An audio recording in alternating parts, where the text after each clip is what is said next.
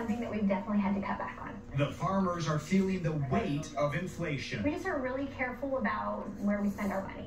Gas, groceries, activities for the kids are all adding up for the family of 7. 25 to 30% more.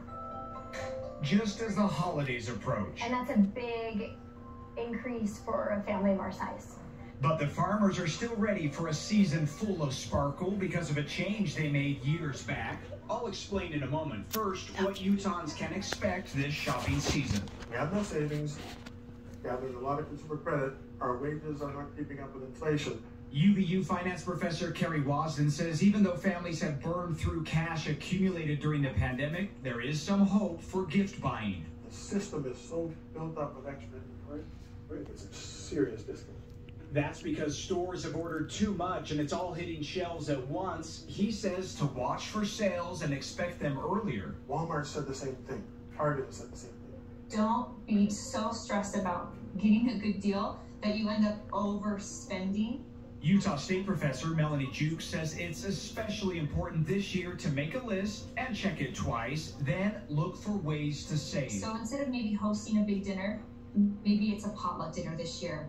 Or maybe it's a dessert night. Next, create a budget and stick to it, even deleting those shopping apps. When you feel like you're done, stop looking. Stop shopping. Stop spending more time at the stores. And don't go into debt this year. Those credit cards will be harder to pay off because of higher interest rates. Also, free up some cash by canceling subscriptions. Do you really need 5 different streaming services, or can you do one for a few months and then change to another? Remember, some of the best parts of the season are free, like driving around to see Christmas lights, caroling, hot chocolate with friends, and free holiday concerts and pageants. Bottom line, you can keep the magic alive. Which is what the Farmer family discovered after Christmas changed forever 10 years ago. He was diagnosed December 20th, so just a few days before Christmas. Hiram, now 17, was diagnosed with leukemia.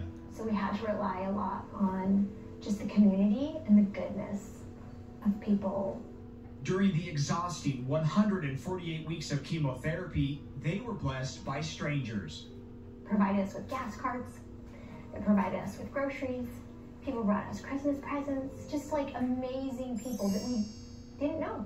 Hiram is cured and doing great. The family now uses Christmas time to pay that generosity forward. This year, it's the Festival of Trees. My son is alive, and I want to celebrate that. In addition to serving others, the farmers also have this great approach. If you sit back and think about the Christmases that you remember, it's not the stuff you got. Instead of expensive gifts, focus on gifting experiences. It's not just enjoyed that day of Christmas, it's enjoyed throughout the year. Find activities kids already like or want to try, like lessons, event passes, and sports tickets, and you'll have a gift that keeps on giving. I get to have 6 dates with my son. Who gets to say that? And if you're tight on cash right now, you can create your own punch pass and pay each time you go, spreading out the cost.